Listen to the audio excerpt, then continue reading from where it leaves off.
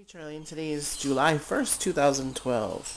And the reason why I'm doing this video today is because I ended up having some bok choy that went to seed, or actually it just started flowering.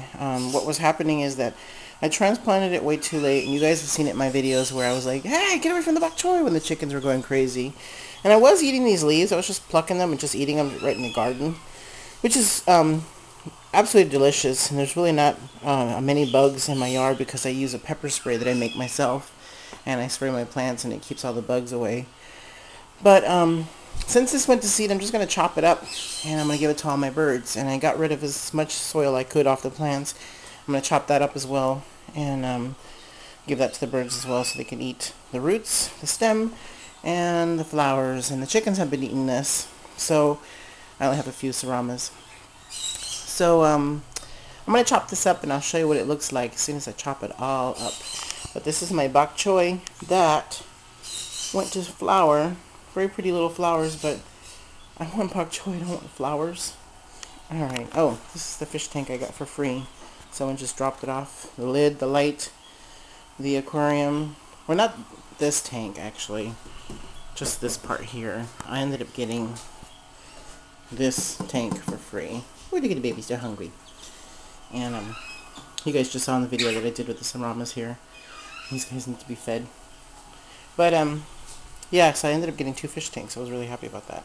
So thank you, Mary, for coming to the house and dropping that off for me.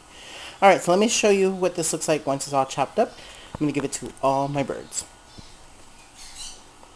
It's about 36 inches long.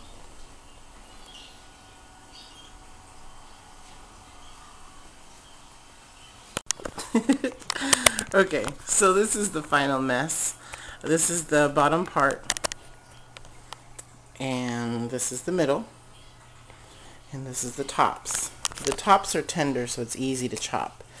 And if you guys have ever chopped bok choy that's kind of been growing like mine, you'll see that this part is really hard to cut. So my knife, I love my knife, but it did not like doing all that. So what I'm going to be doing is the smaller pieces, I'm going to give all this to the finches, the parakeets, and the parrotlets, and the rosy borks, and the button quails.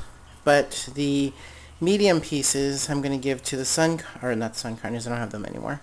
The green cheek conures, the eastern rosellas, the princes of Wales, the Indian ringnecks, I don't know if I said that, the berried cockatoo, and also these parts here. I'm going to put one each into each cage, which I don't think I have enough for each cage, I'm not sure. But what the parrots can do is they can grab onto this themselves.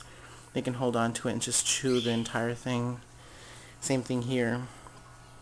But the little birds, they could grab onto this. And the finches will tear up the leaves and eat the leaves. So if you have a food processor and you want to chop this up even finer, that's probably a better idea. But the other thing is a lot of the finches like to use this as nesting material, and they'll do it once it starts to dry. Sometimes they'll use this when it's wet and fresh like this.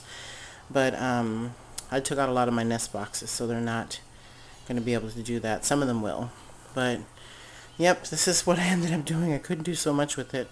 So I'm going to go ahead and give this to the guys and see if they all like it.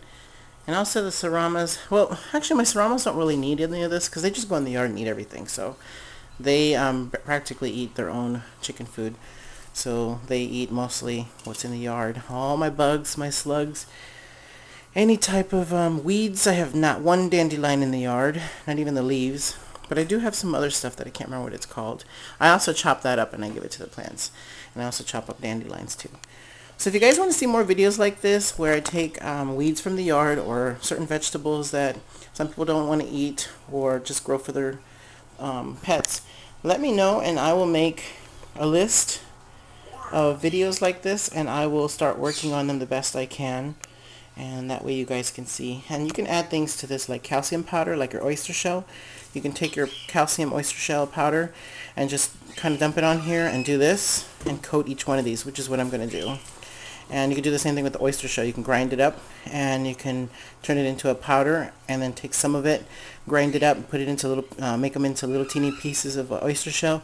Mix it up so you'll have some pieces of oyster shell and powdered oyster shell. But chicken eggs ground it up and mixed into this is great. Now these I won't do that with because it's too big and it doesn't stick that well, but this is actually kind of wet because it's been chopped up more, so it'll stick better to that. Also vitamins. If you have powdered vitamins, add it, which I do. You guys know that I use Vionate, and I'm going to be adding that too. Alright, so if you guys have any questions, leave a comment below. If you'd like to rate the video, I'd appreciate it. And if you want to subscribe, like I always say, got more videos coming soon. Alright, see you guys in the next video. Hey, I forgot to mention something. I am going to be adding some of these, I think they call this black oil sunflower seed. And I sprouted it, and I've had it in the refrigerator for about a week now, and it still looks like this. It stops growing. Got rid of as much moisture as I can so it doesn't turn slimy. But I'm going to mix this in along with this, and you can see I already put the Vionate powder on there. I'll be adding calcium and oyster shell next. So I just wanted to let you guys know that if you do sprout any other sunflower seeds, this is a good way to give your bird sunflower seeds, is by sprouting it, not giving it to them, you know, just like in seed form. So this is much healthier to any of your birds.